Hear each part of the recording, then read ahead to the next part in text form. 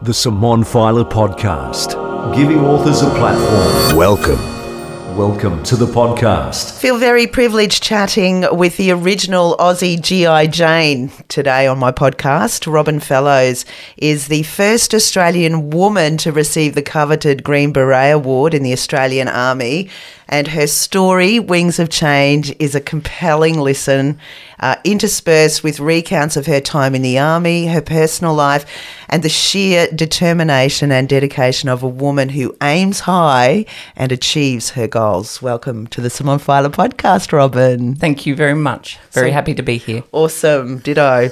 So naturally, I am totally in awe of all your achievements after hearing you read your book to me, in particular the Green Beret Award, which is awarded to a soldier upon becoming qualified as a commando. Have I got that right? That's absolutely correct. Okay, cool. Now, when I hear the word commando, I think of an incredibly strong, resilient, authoritative man, generally. But obviously this is no longer the case, as you've opened up that path among other very impressive paths for women.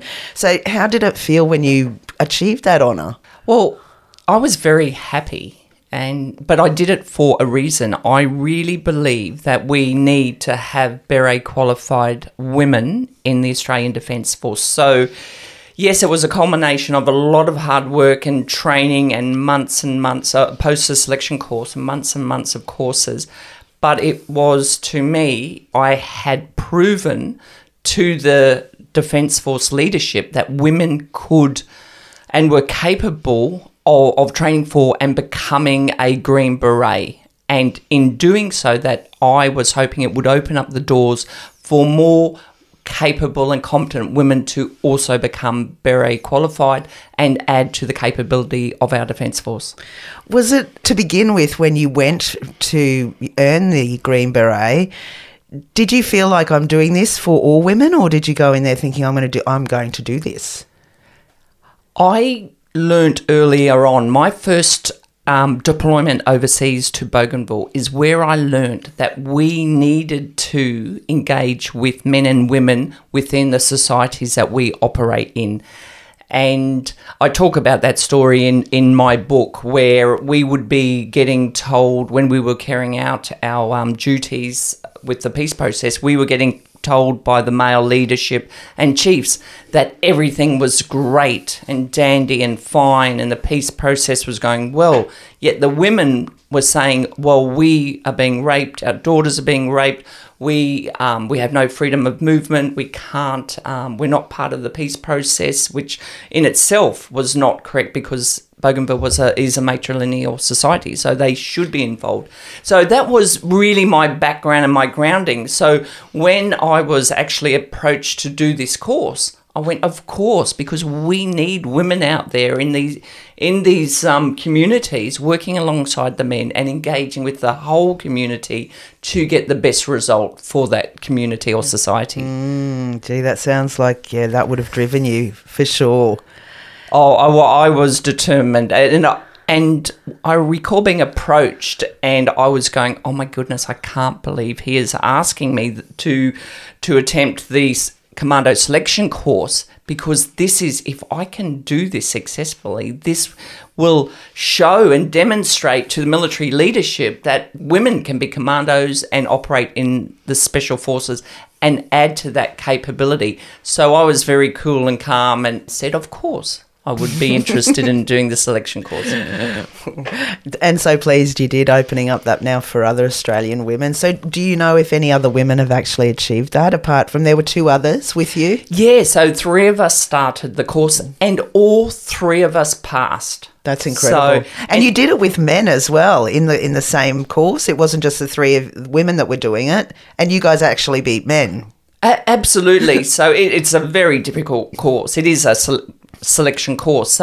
But the 3 women who for the first time had attempted that course, we all passed. It was unfortunate the other 2 women, because they were Army reservists, did not get permission to continue to do the suite of courses to become a qualified commando and receive the Green Beret. But I was fortunate as a regular Army officer to continue. But the door was certainly shut behind me. The Commander of Special Forces said, no, we're not training any more women.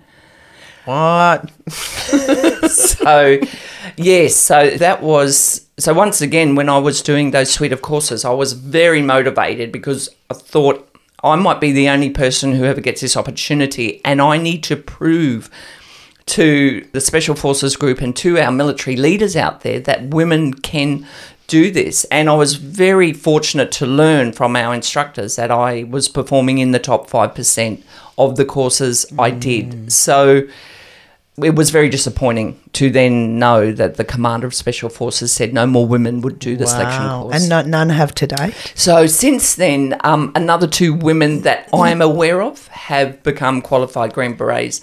But we should have, not 3, or we should have, as many as who want to do it. Exactly. Exactly. Yeah. So I think we have a big gap in our capability because we don't have women out there with our Special Forces teams. Yeah, I guess, and after listening to your book, it sort of filters down through many levels that there's not enough women doing particular work in different roles in the Army.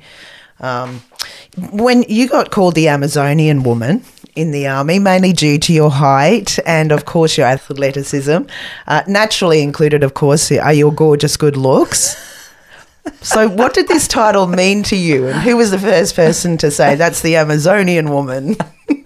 I just got used to it. I found it very amusing, and yes, G.I. Jane, Amazon woman. What do you mean? I've used all the cliches.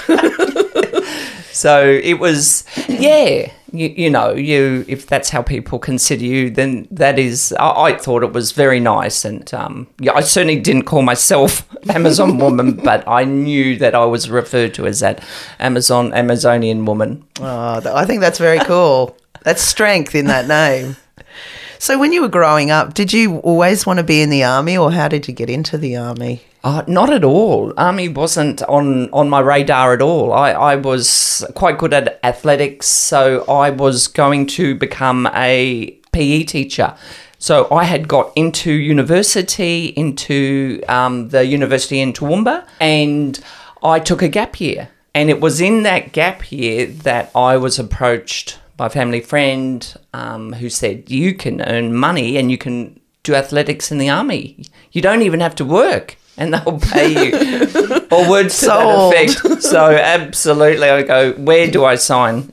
Yeah. And I actually never did athletics again after I joined. Oh. But I have no regrets whatsoever. You did the commando course. That I'm sure is athletics.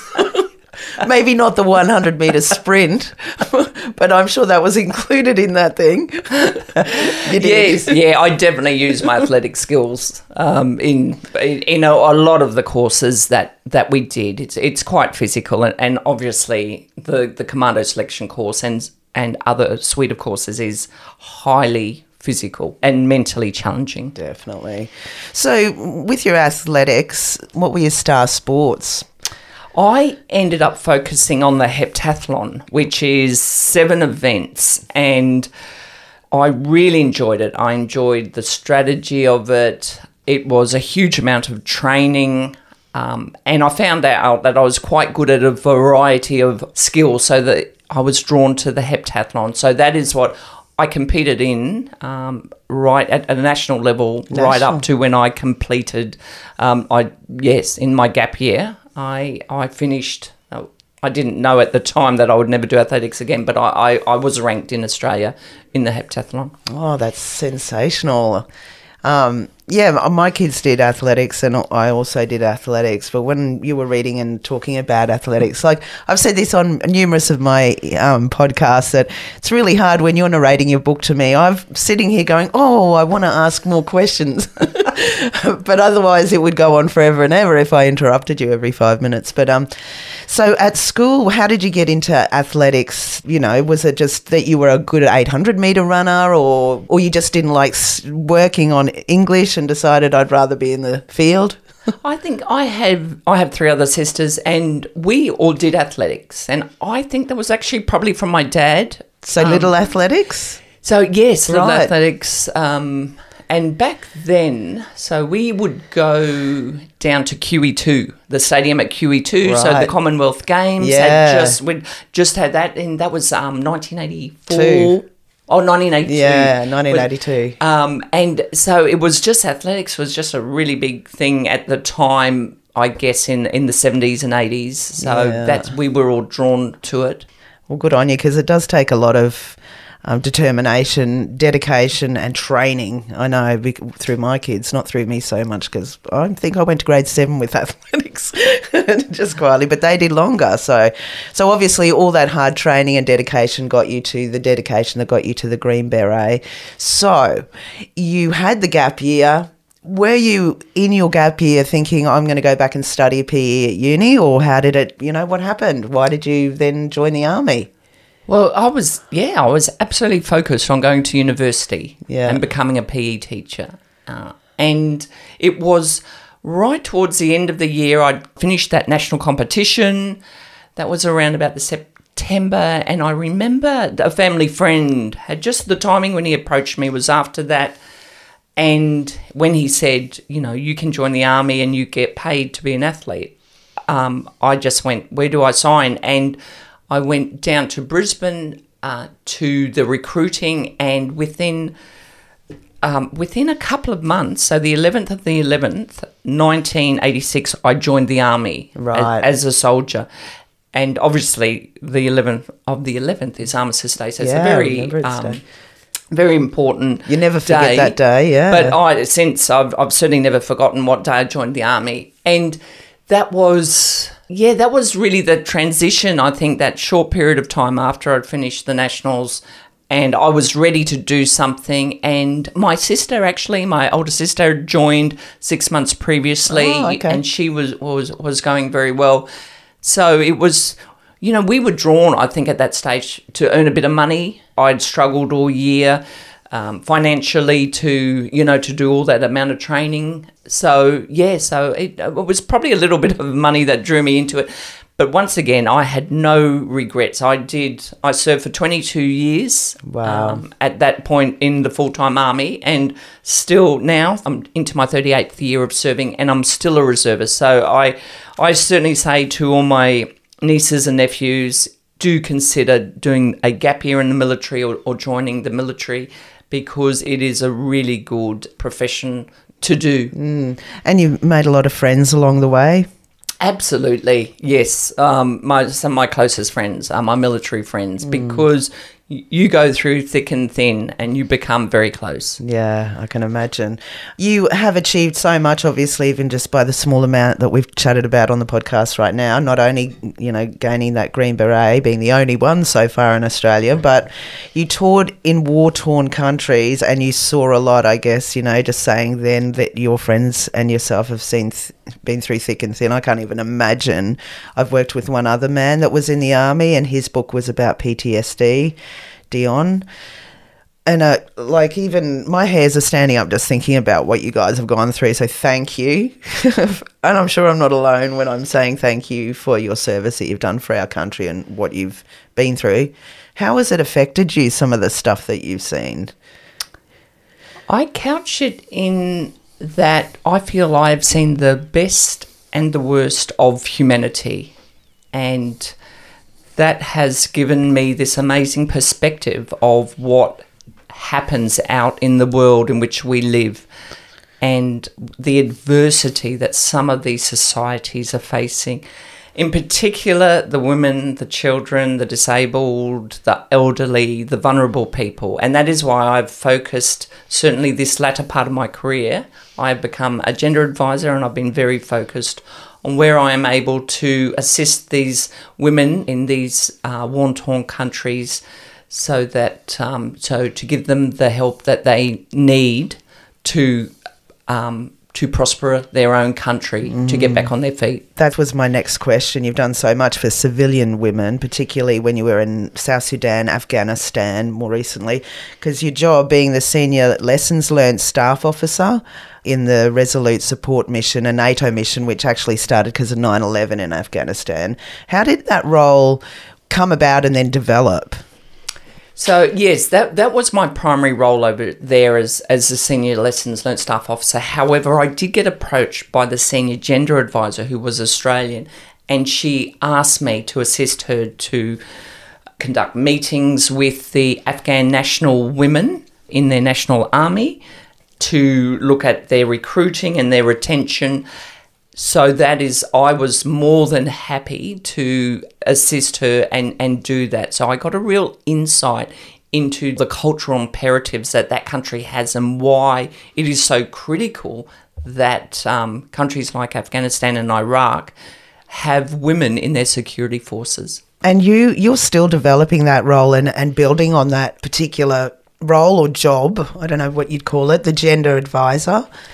Yeah, so now I'm more focused in Southwest Pacific, so a lot closer to home now. Yeah, and is that in regards to the women in the army as such, as in their armies, the different countries' armies, or towards civilian, or how? Yeah. So it's a little bit of both. Okay. But it's the military and security forces first and foremost, because we are required to conduct humanitarian assistance and disaster relief operations.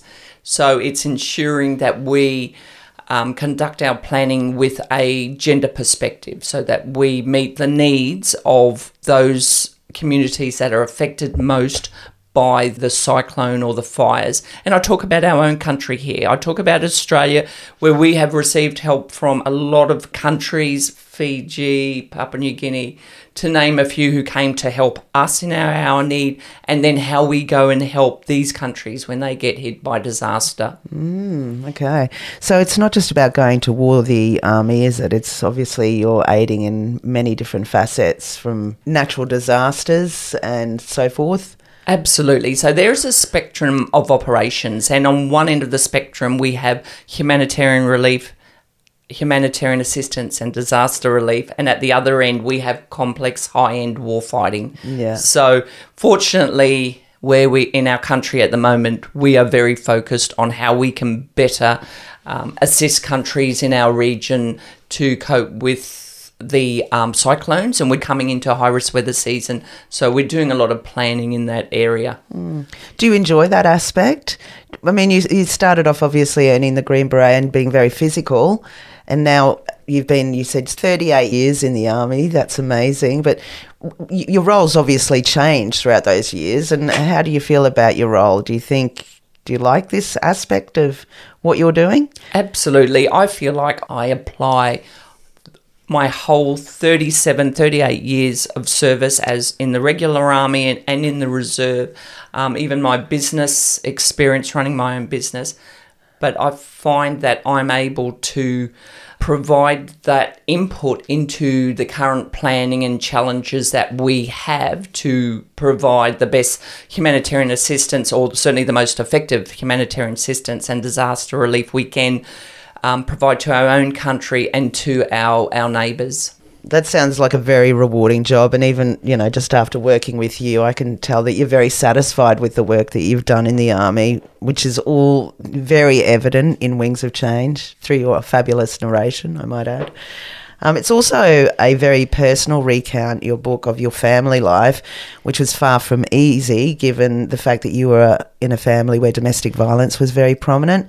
How did you come to decide that you should include this aspect of your life when you were writing your book? That's a very good question, because I certainly was not going to include my childhood in the book that I wrote.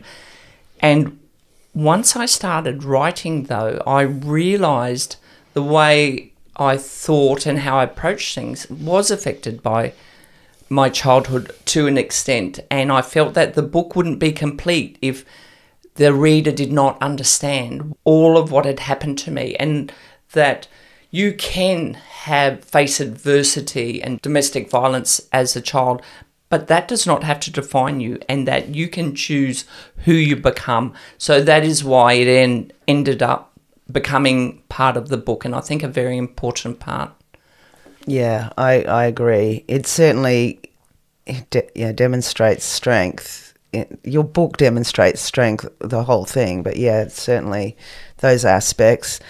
And yeah, they were hard to listen to, some of them, and bless, you're awesome. I love you, Robyn. Has it been cathartic, the experience writing Wings of Change? That absolutely is what it has been, 1,000% cathartic. I felt after I had completed the book that a release of just a release that had happened in my life, that little piddly things no longer affected me anymore. And so I would certainly recommend to any of your listeners that whether you don't need to write a book, you just need to journal. And I know a lot of people go, oh, journal. That again. But it has really been such a positive force in my life. And certainly I must also say this, going through this process of then reading the book, turning it into an audio book, and I found myself getting emotional once again reading the book in your studio, and it just goes to show how important it was for me to look at my whole life and scrutinise it, work out what the lessons that I had learned, the positive aspects, and then move forward. And I certainly have received a lot of emails and texts and even letters from people who have spoken about different parts of the book that has resonated with them. So yes, I'm very happy having gone through this whole process, and thank you very much for your professional guidance along the way. Oh, my complete pleasure. Thank you for coming on board. So when did you actually decide, I'm going to write this book? How did it come about? Were you just journaling, or? It was, my friends were saying, you should write a book. And a lot of people, a lot of colleagues, you should write a book. And it's interesting, the point that I actually got serious about it was in August 2021 when there was the evacuation from Afghanistan and those terrible scenes that we all saw. And that was when I realised that we had just forgotten lessons, that we had thrown these 50% of the population, these women, these girls, had been thrown under the bus, and as they are now back under Taliban rule. So I guess I wanted those lessons to be learnt. And that's when I made this decision. And I realised I couldn't write and work, so I made the decision that I would stop work, and I did for 12 months. Wow. And wrote the book. Yeah, fantastic. I'm so glad you did. I think there's a lot of lessons. Like you said, you've got emails from people. There's a lot of things to learn from in there. It's one amazing ride, emotional, some incredibly happy times as well, and obviously an account of your life. Honestly, this interview is only a very small window into what people can expect from listening to Wings of Change. It's really an inspiring and incredibly compelling listen. What about now? What's your plan now? You've got a book, you've done all this in the army for 38 years, and are you going to have a break, or what are you doing? It's interesting that you asked that question, because I've just been thinking about it. I am heading into a total ankle replacement as a result of breaking my ankle at Duntroon about 35 years ago. So I'm just looking at 3 months in a boot, not in a non-weight-bearing boot. And what are you going to do? So you are so active. Oh. So I'm very much prepared that God has a way of saying sit down and relax for a while. Yeah, so it's got me thinking. I have been thinking about it on and off since I wrote the book, actually, and delving a little bit deeper into why I am who I am, how I got to be here, and what are my thoughts on leadership, what is important, what are my values. And I would like to dissect that and come up with some presentations, because I'm always being asked to come and present, whether it's International Women's Day or to come and do a leadership presentation, or and I always say, no, I can't do that. Why? And, well, I actually don't like public speaking. Oh, okay. So, but after the impact that this book has had on so many people, I feel that next level is to get to the core of leadership, because we have leadership in so many roles, whether you're running a household or you're a teacher or businesses, schools, everywhere. The people need to understand leadership and the core of leadership and what and how they can be the best at it. So that is what I'm going to, in my 3 months while I'm on crutches, is I'm going to do some research into that. So I'm able to do that when I come out. I will still do some reserve work if required. So not relaxing at all then? I don't think I can. I don't think I can relax. I expect you to take a week off at least after your operation, okay? Yes. Yeah, I don't think I'll make much sense. I think I'll be on some heavy meds. Oh, it's so inspiring. And yeah, I'm looking forward to the results of that. It sounds very intriguing and exciting, and to also seeing you out there doing some public speaking. There's a lot of things that people could learn because, you know, even though you're really scared of it, the authenticity that comes from someone that's been through stuff is immeasurable. So I think this is an exciting time for you, Robyn. So how can people touch base with you or get a hold of your book? Obviously, we've just completed the audiobook. I'll keep you posted when that's out. And Robyn's done a wonderful job. Your narration was excellent. So I hate the sound of my own voice. I hate the sound of my... You sound beautiful. It sounds really good. It sounds so from the heart, and there's a lot of information, like I said before, in there that's very emotional and, yeah, inspiring. So yeah, where can people find the printed copy and more about you? So at any good bookstore. It's an ebook or an imprint version, so on Amazon or Booktopia, so any good bookstore, and of course the audio version when that is released. Yep, that'll be on Audible. Do you have a website? No, I don't. Okay, so are you on social media that you want people to follow you? No. Okay, no one follow me. Maybe you should think about doing that. Call it Wings of Change on Instagram, Robyn. I'm not even on Instagram. Well, something else to think about after you're up, yeah? Yeah, well, I have time. I'll have a look at Instagram, or Insta, as they call it. That's right. Oh, you're already very hip. Well, congratulations on your achievements. I'm sure that I'm not alone, like I said earlier, when I say thank you for serving for the people of Australia in all your deployments and the work that you've done for the Australian Army and for Australian women, and indeed women obviously globally. You're amazing, and it has been my absolute pleasure recording your audiobook, Robyn Fellowes, and chatting with you today on my podcast. Thank you. Thank you, Simone. It's been a great journey. Thank you very much. Thank you. Thanks for joining the Simone Feiler Podcast. What's your story? Contact Simone for a chat at brisbaneaudiobookproduction.com.